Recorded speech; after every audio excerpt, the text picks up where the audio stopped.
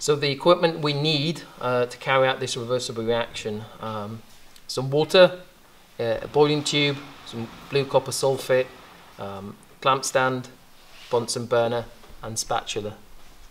Okay, so the first thing you need to do is you need to get your boiling tube and attach it to the clamp. What you have to make sure you do is you clamp it near the neck of the tube. You don't want it too far down because you're going to be heating it this side, and also you can see you want it at a slight angle, so if anything does come out of there, you know which direction it's going to move in.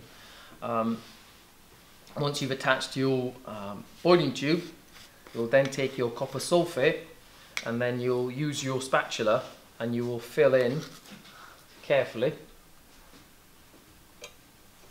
okay, 2 spatulafuls of the copper sulphate. Being careful not to drop it. Okay. Once you've done that, just make sure that the clamp is tight before the next step of heating it. So you want to make sure it's on a safety flame first. So this valve at the bottom is closed.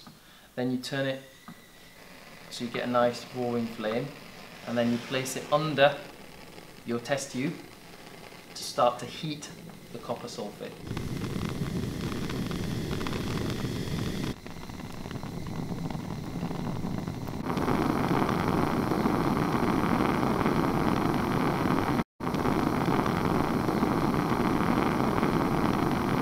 So now the copper sulphate has gone white, you need to move the Bunsen away and turn it off.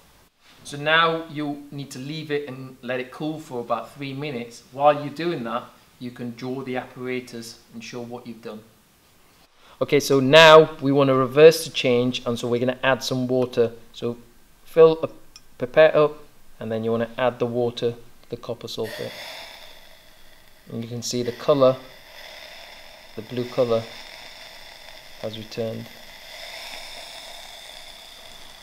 And you don't want to add too much, otherwise it'll become a solution and ruin the experiment.